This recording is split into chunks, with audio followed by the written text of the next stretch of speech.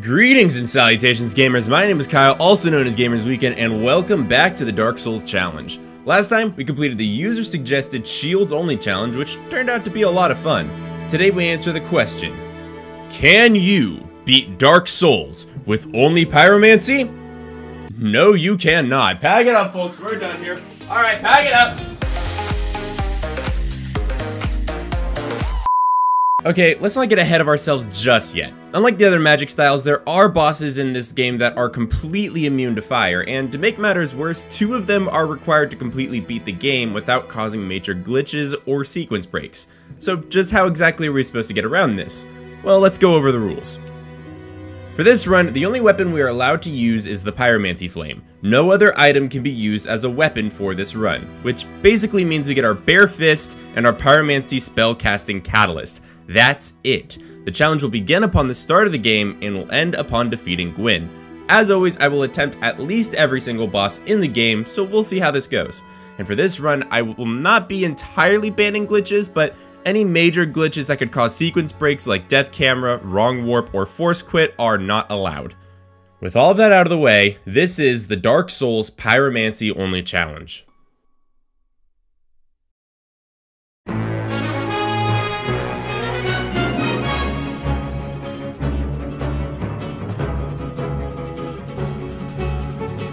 We name our character Pyra this run, short for Pyromancies, and of course we have to choose the Pyromancer class. The Asylum is nothing special, and we get a hold of our Pyromancy Flame. This is our spell catalyst for the run. We only start with 8 fireballs, but that's more than enough to kill the Asylum demon, and we head straight to Lordran. And upon hitting Lordran, we've already hit a bit of a wall. Similar to Miracles Only, we have to watch the amount of spell casts we have. For now, we only have 8 fireballs, but unlike past runs, all our options to get more pyromancies are locked behind bosses. Yingi,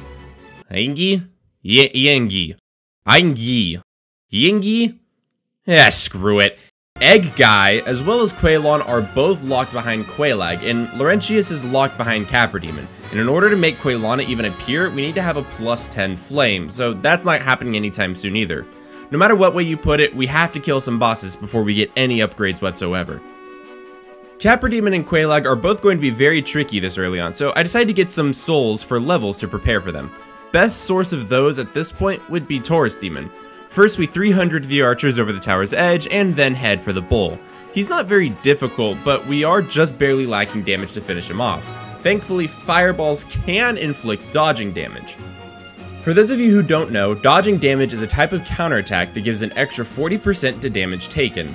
Basically, while a creature in Dark Souls is considered dodging, it takes 40% extra damage. Thankfully, Taurus Demon is one of those bosses that has a dodge, so by landing 2 fireballs while he is dodging, we get enough damage to take him out. However, that's about as far as we can go without any real upgrades. Gargoyles are probably possible with the dodge damage and are definitely possible with Red Steroid Ring, but I want to see how far I can get without relying on cracked out Tearstone Ring. Capra Demon is definitely possible with the Red Tearstone, but personally I'd rather save him for later. By process of elimination, that basically leaves Quaylag, the giant flaming spider who is the first of our required bosses who is, you guessed it, immune to fire. That of course means we have to figure out how to hurt Quaylag.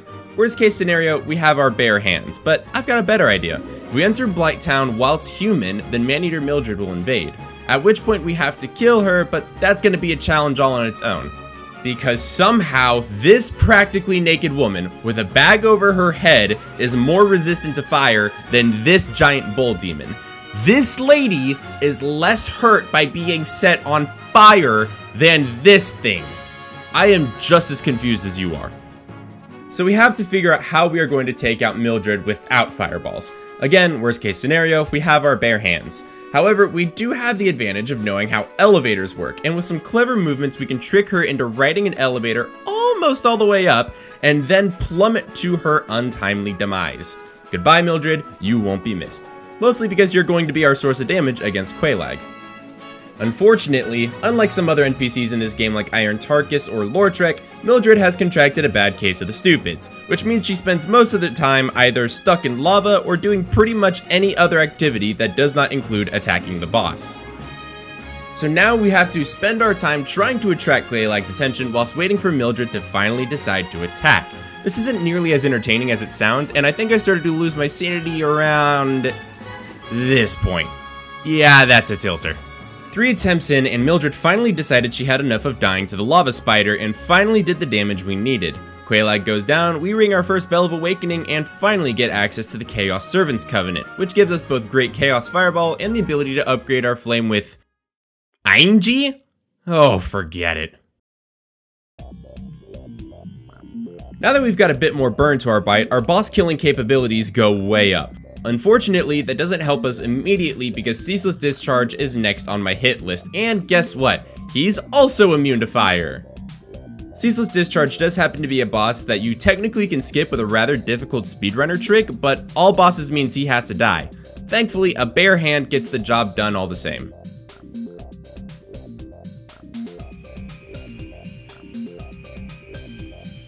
We now have enough souls to make the world's worst omelet upgrade us to a +9 Pyromancy flame. With this and Great Chaos Fireball, we return to the gargoyles and absolutely decimate them with hardly any difficulty.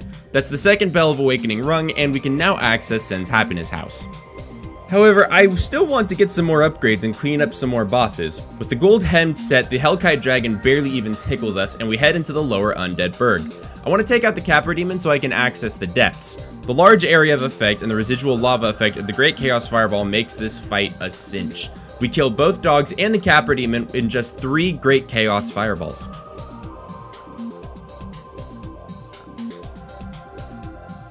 At this point, I realized I never killed Lortrek and then seriously considered restarting the run due to how annoying it is to not have access to Firelink. I ended up continuing, of course, but just wanted to say out loud how much I really hate Lortrek. After freeing Laurentius in the depths, we head back to Firelink to pick up some new spells and head into the catacombs. Pinwheel is weak to fire, so he lasted about as long as my upload schedule did.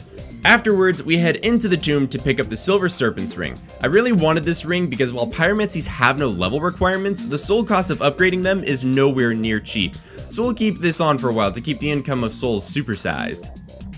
Back to Laurentius to get a +10 flame, and now we have access to Quaylana in Blighttown. However, I'm fresh out of souls, so I head back to the sewers to hunt a dragon. The fight is pretty easy, albeit a bit obnoxious due to the fact that I forgot to kill the channeler, but he goes down all the same. We head back to Blighttown to get our hands on Great Combustion from our new Pyromancy teacher, and now we are really rocking some firepower. Combustion on its own is a great melee style magic, but Great Combustion is a whole new league in damage. With all these upgrades pouring in, I think it's time to head back to Shady Oaks to take out good old Thunder Thighs. His resistance to fire is greater than you'd expect, but nevertheless we have more than enough damage to slowly burn him away. Another boss down, more souls in our pocket, and a peculiar doll to our name. Another trip down to Quaylana gets us Great Fireball and some more uses of Combustion. Pop quiz, what's a good looking, flying, magical being that is currently covered in 3rd degree burns? The Moonlight Butterfly while it's on fire.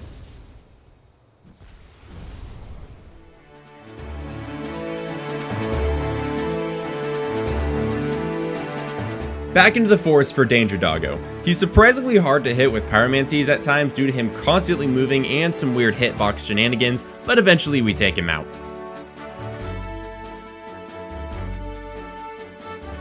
We're already doing pretty good on damage, but we are nowhere even close to being fully upgraded. We upgrade our flame to a +14 and then head back to the Undead Burg to kill the Undead Merchant. With the Resident's Key in hand, we can free Griggs from the lower Burg.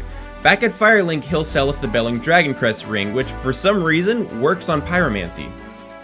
One trip through the Joy House later, and it's Iron Golem time. However, this boss is beyond easy with the right positioning. A couple great combustions later, and he tumbles to his demise. Through the Painting Guardians, past the Archers for a Soul of a Hero, into the Keep, and rest up at the bonfire. We head into the main room of the Londo Keep and activate the Black Eye Orb to take on Lortrek. He goes down like a punk! And we claim the Fap Ring as well as the Firelink Keeper Soul. Time for the Super Londo Brothers Ultimate. The hardest part of this fight is by far Phase 1, and thankfully Ornstein is pretty weak to fire. As long as Smough doesn't take us down while we're distracted, then we should be in a good spot. We take him out fairly quickly and slowly help Smough burn some fat. That was a good one, me. Thanks, me. You're welcome, me. Guinevere goes down to turn Anor Londo into real gamer hours, and we take out the Londo Firekeeper. Next thing to do is to head into the Dark Moon Tomb to take out the Ladyboy. He's not that hard to chase down, and with our damage, his health bar absolutely melts. That's another boss off our list. We head back to Firelink to restore Anastasia, who upgrades our flask to a +2, and then head to Quaylana. With a bunch of our souls, she ascends our flame and takes us up to a +4 flame, which means we're only one upgrade away from being a fully leveled Pyromancer. I'm gonna need some more souls though before I can max it out, so it's time to head into the Painted World. We don't run into any real issues getting to the boss, and then we have a nice chat with the pretty dragon cat lady before I decide to burn her alive. She thinks she's clever by turning invisible, but I have a firestorm which knocks her out of her shroud and makes this fight an easy W. It's at this point that I was very abruptly reminded that I apparently forgot to place the Lord Vessel. So we're going to go do that now and then decide to take on the only Lord that doesn't require the Lord Vessel. Make sense? Didn't think so. Needless to say, we picked up Fire Whip, and if given the time to do its full damage, it hurts. Needless to say, we have more than enough damage to finish off the 4 kings for our first Lord Soul.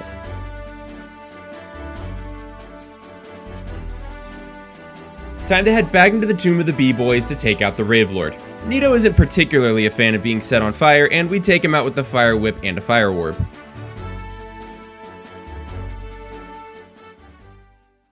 So you would think that the Fire Sage Demon, who's in the fire area and is currently on fire, would be immune to fire damage.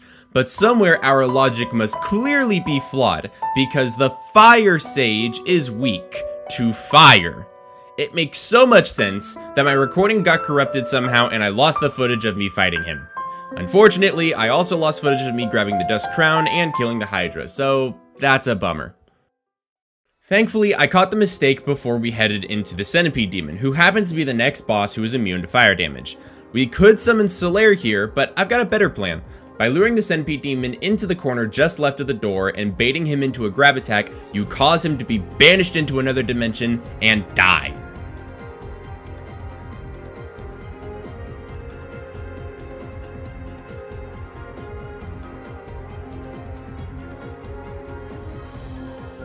Okay, what's really happening here is when the Centipede Demon grabs in this specific location, it causes his hitbox to extend to a portion of the arena he's not supposed to be in, which causes him to launch up and out of the arena and into the void where he falls until he hits the kill box and dies instantly. No fire damage required. Before we head into the Bed of Chaos, we quickly make a detour to grab Chaos Fire Whip, which improves our already bonkers damage significantly. Finally, time for the Bed of Chaos, and for once, things seem to be going as planned. We managed to destroy both orbs without any real problems, and make it to the center where...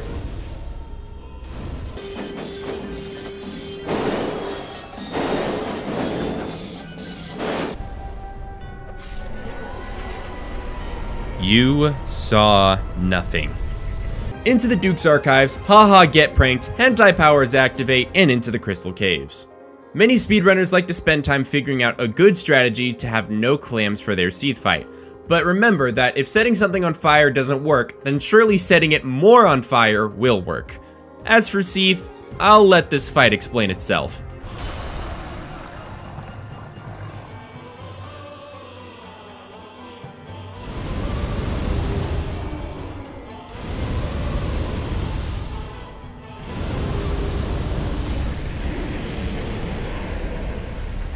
Yeah, weak to fire doesn't work out too well for him in this run. Back into the Duke's Archives to grab the Broken Pendant and its DLC time. First boss up is the Sanctuary Guardian, and while we do a lot of damage to him, he doesn't give us a lot of opportunities to attack. This fight goes pretty long for this challenge, but we take him out first try nonetheless.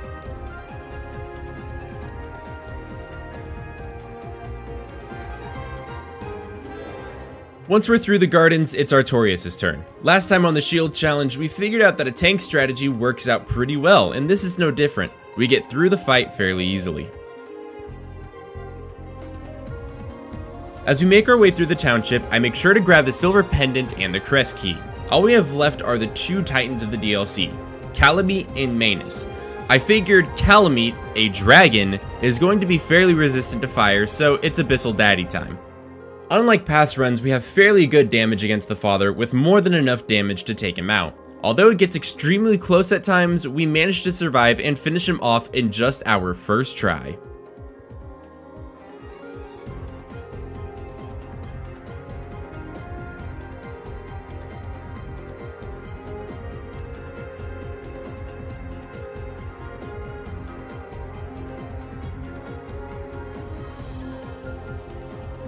I'd like to say Calamite went just as easy as Manus, but unfortunately it's not so simple. Not because he's extremely resistant to fire, I'm just bad at fighting this boss. Like, embarrassingly bad at fighting this boss. Thankfully, it doesn't take us too long, and only on our third attempt we put the Black Dragon out of commission.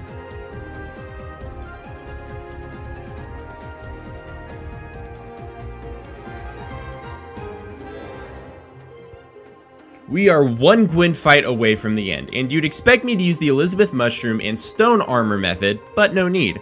While I do use an Elizabeth Mushroom for safety, there's actually a hilarious interaction between Gwyn and the combustion type spells.